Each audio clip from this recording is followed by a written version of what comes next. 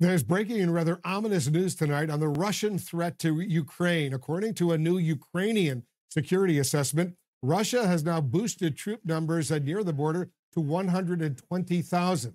Also tonight, we learned that President Biden will speak tomorrow with Ukraine's president and Eastern European NATO allies. That on top of news that the U.S. Joint Chiefs Chairman, General Mark Milley, spoke today by phone with his Polish and French counterparts. Earlier today, President Biden ruled out a direct U.S. military response if Russia invades, while explicitly those threatening to hammer Russia's economy. Watch this.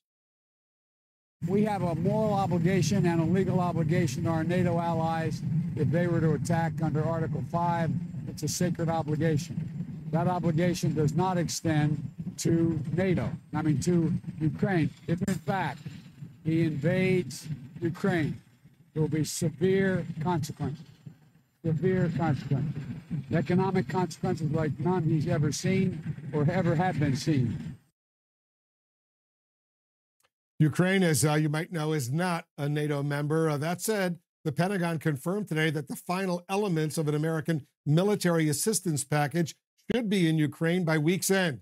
All this coming exactly 30 years to the day since the leaders of Ukraine, Russia, Belarus, they all signed the agreement to solving the old Soviet Union. I was in Moscow and witnessed that historic moment. The question tonight, how to handle a Russian president who seems to rue that day. Joining us now, Fiona Hill. She served during the last administration as the National Security Council Senior Director for European and Russian Affairs, but she is perhaps best known for her testimony during the first Trump impeachment on his efforts to storm arm Ukraine's president into helping him win re-election.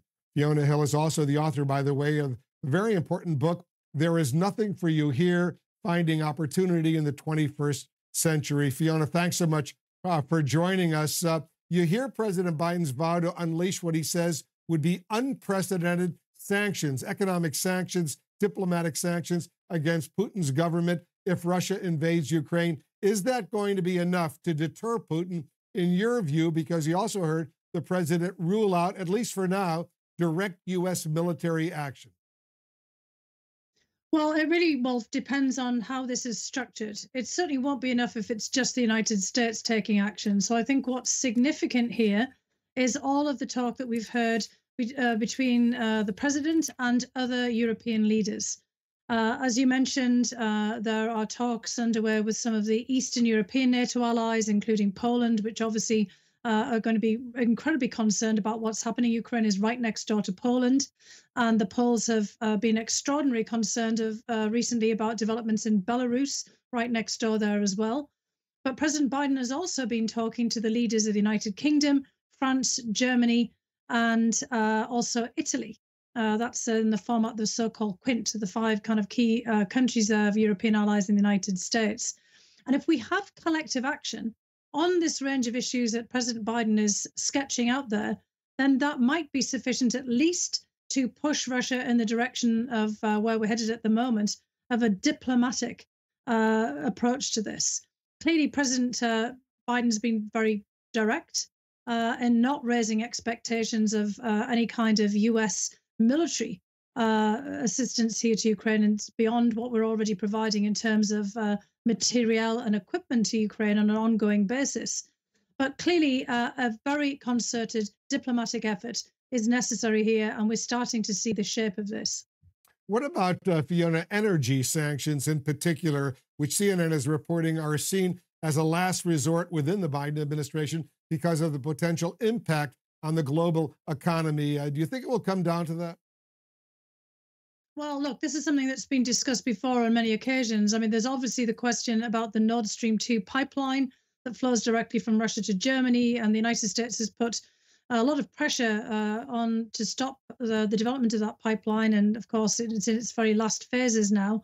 But absolutely, the larger implications of going after the Russian energy sector at a time where we're having problems in the energy space altogether because of supplies and distribution, and the way that we've been trying to ramp the economy back up again after COVID. You know, we've seen massive shocks around the globe from other interruptions of supply, thinking back to the 1970s and the Yom Kippur War aftermath, for example. And there was discussions about doing something similar during the standoff in Venezuela a couple of years ago, when Russia intervened there as well to prop up Nicolas Maduro in the midst of an international effort. And people pulled back from that because of the ramifications, because this would have international reverberations. So I think that this is something that we would have to approach with caution. And again, collectively, there has to be support from Europeans and others for more drastic action in sanctions. It's no good if the United States just does this alone. As we all know, Vladimir Putin prides himself on maneuvering and manipulating situations in terms of next steps, though. What should we be looking for, Fiona, for an indication of where this is all heading? Well, we're already seeing it. You yourself mentioned at the top of this, Wolf, the way that there are reports now that the Russians have increased the number of troops. I mean, Putin intends to keep the pressure on. This is his way of gunboat diplomacy, getting us all to the table to talk about the things that he's concerned about. Vladimir Putin wants his security dilemmas addressed. This isn't just an issue of our security, Ukraine's security, or Europe's security. He's trying to kind of force a whole set of discussions that he wanted right from the very beginning of his presidency. You said, you know, we're talking today on the 30th anniversary of the dissolution of the Soviet Union.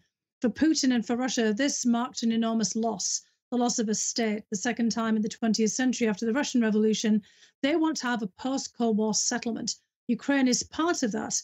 But really what Putin wants to do is thrash out Russia's place in Europe. So he's going to keep the pressure on himself. He wants to get us towards a negotiating table. And we're going to have to figure out, along with our European allies, about how we manage this. Fiona Hill, thanks so much for joining us, and thanks for all your service. Appreciate it very much. Thanks, Wolf. The CEO